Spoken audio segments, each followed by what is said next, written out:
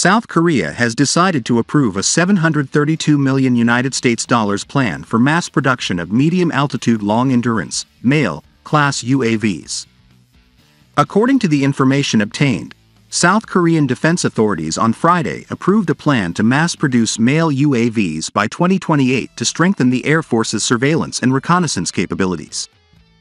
According to the South Korean Defense Acquisition Program Administration, DAPA, the Defense Project Promotion Committee has approved the country's 980 billion won, $732 million final progress plan on the drone development project, which first began in 2006.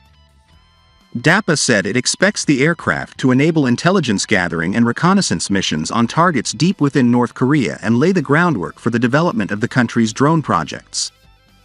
The number of UAVs to be produced within the scope of the project has not been disclosed.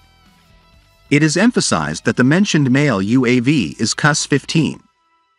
KUS-15, which was started to be developed by Korean Air after 2005, made its first flight in 2012. Due to some technical problems, the UAV could not go into mass production until today. Developed as the MQ-9 Reaper counterpart, KUS-15 is also known as KUS-FS. UAV. It has a length of 13 meters, a wingspan of 25 meters, a height of 3 meters and a 1200 horsepower engine. It is known that the engine of the UAV was developed over the Samsung Techwin SS760K turbojet engine.